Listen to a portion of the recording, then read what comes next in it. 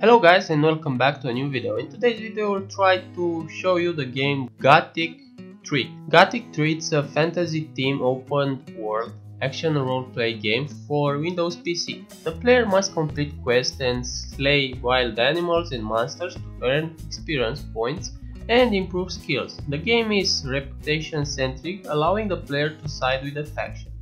While there are 6 factions in the game, only 2 are joinable: the rebels, the orcs, or the assassins. The player is able to take advantage of the missions to allow either sides to take over towns. Dialog changes according to in-game actions and behaviors. The third part opens with the Nameless Hero and his friends sailing to a new continent overrun with orcs. The hero must decide whether to join the rebellion and stay true to the human king or serve the orcs in their quest to topple the last remaining human stronghold, or choose a path that serves his own ends. And these are the system requirements for the game.